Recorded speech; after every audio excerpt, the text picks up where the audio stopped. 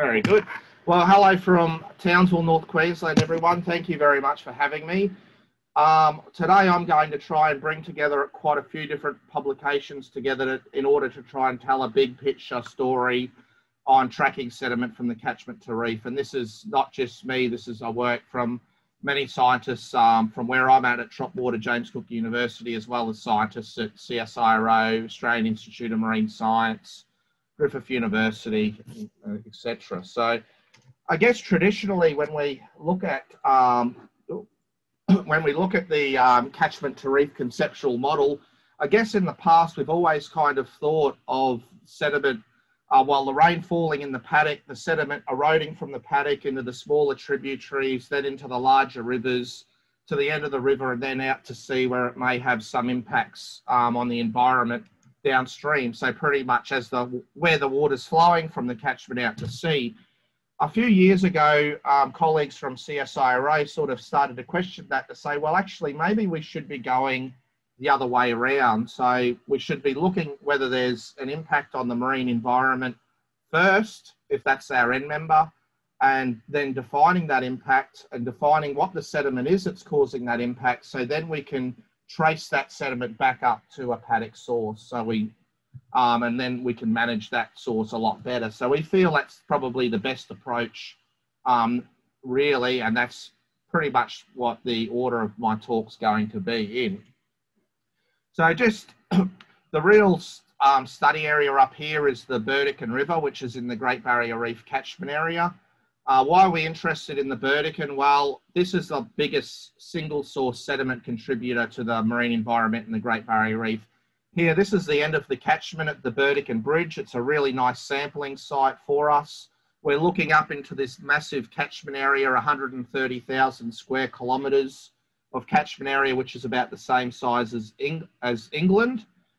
Here, the river channel's about 1 kilometre wide. So it's a very big catchment area. We have a large dam that regulates 88% of the catchment area that I'll briefly touch on there. We've done a lot of work looking at how much sediment's being trapped in the dam. And we're basically doing our sampling across the catchment to the reef. So we are sampling the tributaries well up into this catchment area, as well as I'll show you in a moment further downstream when the river's flooding, looking at the flood plumes and looking at the sediment regimes on the inshore areas of the Great Barrier Reef. We've also had to look at our methods a lot more over the years as well. So, you know, for example, you can see we're taking that bucket of water in the middle of the stream, but, you know, how representative is that water, is that sediment sample compared to how huge that stream is? Well, we have done sampling across that stream profile and through the water column to show that the sediment is actually very well mixed at this point of the stream. So, and there'll be a few other little things I'll talk about in a moment about some of our method development. So starting off, we'll look at the impacts of sediment in the marine environment. So when we have these big floods from the Burdekin River, we tend to see quite spectacular images from space. So we have satellite images that show where the floodwaters from the Burdekin River are heading in the marine environment. So I'm based here in Townsville. This is Magnetic Island for some of you that know this area. And here's the mouth of the Burdekin here. And we've just sampled it around about here at the end of the bridge. And now we can start seeing it offshore. So that we tend to see when we have a big Burdekin flood, very turbid waters just off the mouth of the river. And the flood plume waters tend to move northwards up the coast. And then we can see the mid and outer shelves of the Great Barrier Reef further offshore. In 2019, we had quite a big flood from the Burdekin, and we just happened to go out offshore out to Old Reef. So our Old Reef is just out here. And we got a helicopter, we went out, we just happened to capture the plume front waters moving directly over a mid-shelf reef on the Great Barrier Reef. So captured some really nice images where you can see very clearly the turbid plume waters of the Burdekin River going out over Old Reef. And in that particular time, we went out a couple of days later on a boat and we managed to get some samples, sediment samples from those waters to characterize that sediment a bit better as well. But what are the effects of these newly delivered sediment delivered out into the Great Barrier Reef. And I'll have to spend a little bit of time on this. This is work from Katerina Fabricius and colleagues. Katerina's at the Australian Institute of Marine Science. This is the Burdekin discharge in a typical dry year and Burdekin discharge in a typical wet year. So sorry, I think I forgot it earlier when I was talking about the Burdekin. The load averages about 4 million tonnes per year, but in a dry year, it might be as low as 100,000 tonnes. In a wet year, it might be as high as 16 million tonnes. So it's a huge interannual variability for the Burdekin. So this is a typical dry year. And what they looked at is a measure of photic depth. So this is the depth where light can reach the bottom of the sea floor for where someone like a coral or a seagrass meadow might be growing, and whether they have enough light or they don't. And this is a measure via satellite measures. And you can see in a typical dry period for the Burdekin, the photic depth starts on average at about 15 metres. It declines naturally during the wet season, which in this part of the world is around December to April. It drops out at about 10 metres and then increases back up to around that 15 metre mark. However, in a wet season, we see the photic depth falling much greater down to more like on average about 7 metres, and it stays prolonged low for several months before it starts to rebound. So I guess the message here is if you're a seagrass meadow or a coral growing at 9 metres, in a dry year from the Burdekin, you've got enough light all year round. But if you're in a wet year, you potentially have not enough light to meet your requirements for several months, which might be enough to knock you over. So we've also been recently doing some work to try and provide some more empirical measurements to support that satellite photic depth data, where we've set up an array of a nephelometer logger looking at turbidity and pressure and other measurements, as well as sediment traps and things like that. And this is what the time series data look like. I'm not going to go into it in a great detail, but the message here is we see this is the discharge of the Burdekin River. Here's that big 2019 flood. This is a measure of suspended sediment concentration. You can see very high suspended sediment concentrations generally coinciding with the Burdekin floods. Not always. This was a big resuspension event that just happened before the big 2019 floods. This is a measure of pressure, so when we would expect resuspension sediments at this site. This is light, so when you can see we have high sediment concentrations, we have zero light. And in the 2019 floods, this is about a period of 3 weeks with no light. And this is how much material we were accumulating in our sediment traps over those periods of deployment. I guess the key message here is not only do we see the highest suspended sediment concentrations coinciding with the river floods and the light dropping out to zero, but we also see very high suspended sediment concentrations in the period after the flood. So this is the delivery of new sediment that's still swishing around the system, causing high suspended sediment concentrations and low light in the months period afterwards, which seems to support the previous work of the Fabricius et al. Study. What does this mean really for Cleveland Bay? Well, that logger site was a seagrass meadow area within the middle of Cleveland Bay at about 5 metres depth. And this is the seagrass meadow area. This is an older study now, but 5 consecutive years of how the seagrass meadow area has changed in Cleveland Bay.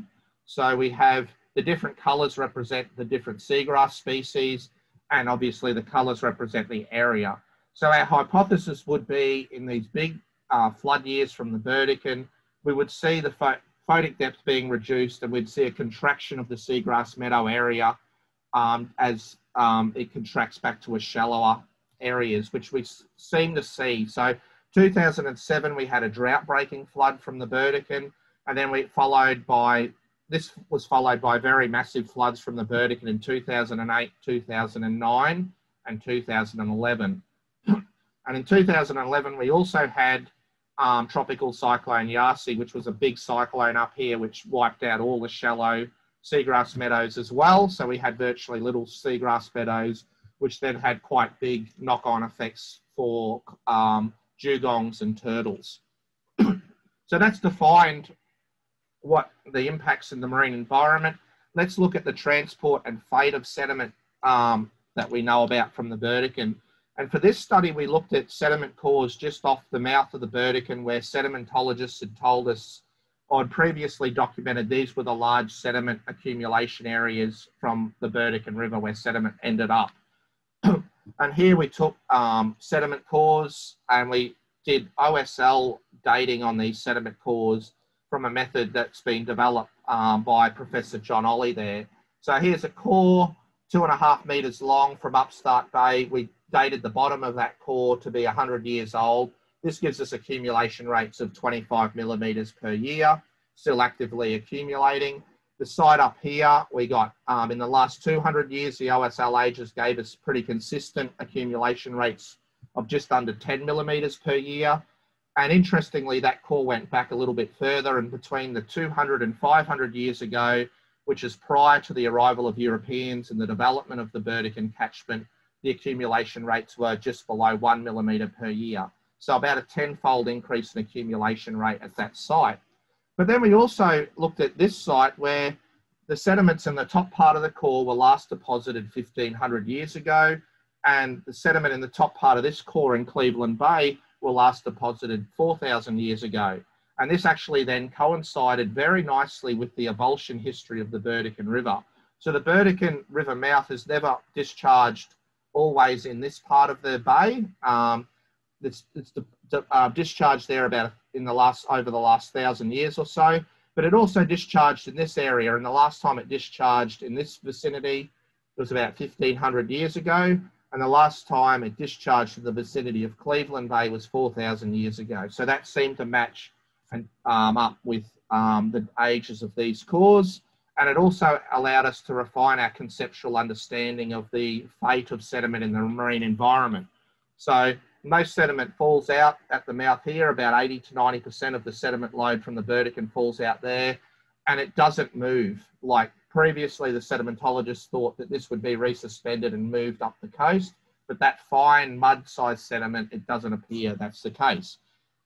So the sediment that's causing the impact is a sediment that's being transported in the flood plumes, that 10 to 20% of the sediment, and that reaches sort of this area of our Cleveland Bay and our inshore coral reefs up here. This is what that sediment looks like. It looks quite different to the sediment that's come out of the mouth of the Burdekin River.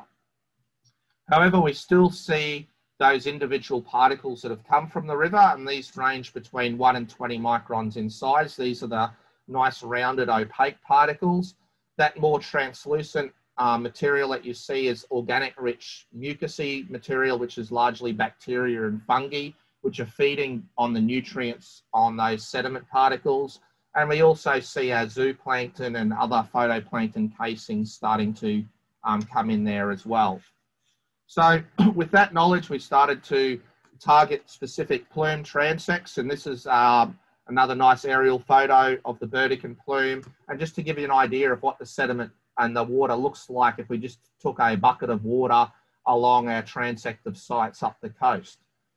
But I'd just like to draw your attention really to this Orchard Rock Savannah Island area where, you know, the water looks very clear, so it's 2 milligrams per litre. The actual photic depth is still very suppressed here with still a lot of colour in the water, but quite low suspended sediment or suspended solid concentrations. However, if we've got a new device called the SETI pump, where it's essentially a filtration system where we can filter thousands of litres of water through a 1 micron filter. And with that material, we're able to recover enough sediment that we can do our characterisation and tracing on. And previously, we were never able to do that.